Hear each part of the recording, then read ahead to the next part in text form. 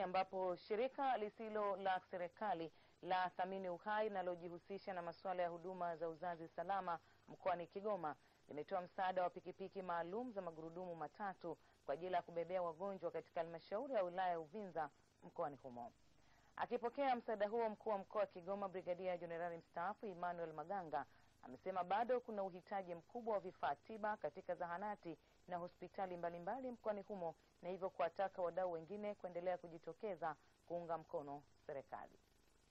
Zinazofanyika hizi zitakuwa hazina maana kama hatutawafikisha au kina mama kwenye hivi vituo, na ndio maana amesema katika mazingira ya hatari zaidi, basi wametupatia hivi vifaa tuvitumie ili kuwafikisha kina mama kwenye hali ya kujifungua kwa usalama na wataalamu. Kwa hiyo vifaa hivi na majengo haya na miundombinu hii itakuwa haina maana kama hatutaitumia. Lakini la pili ni kutunza. Kwa bahati mbaya, binadamu tulivyoumbwa, ukipewa kitu cha bure huoni thamani yake moja kwa moja. Ndio maumbile tulivyo nayo.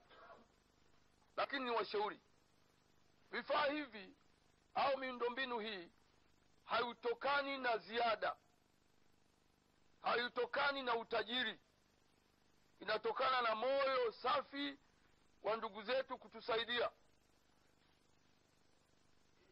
Juzi kuna mahali nilisema kama hali itakwenda hivi tulivyo nayo ya kuhakikisha kwamba mali asili na rasilimali zinatumika kwa matumizi ya Tanzania, si muda mrefu na sisi tutakuwa wafadhili na wahisani kwa nchi nyingine.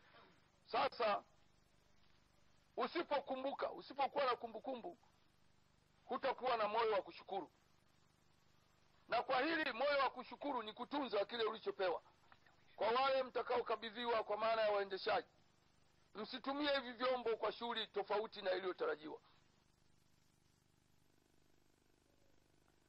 Kwa upande wake, mkurugenzi mtendaji wa shirika hilo Dr. Nguke Mwakatundu amesema wataendelea kushirikiana na serikali katika kutafuta mwarobaini wa changamoto mbalimbali za afya.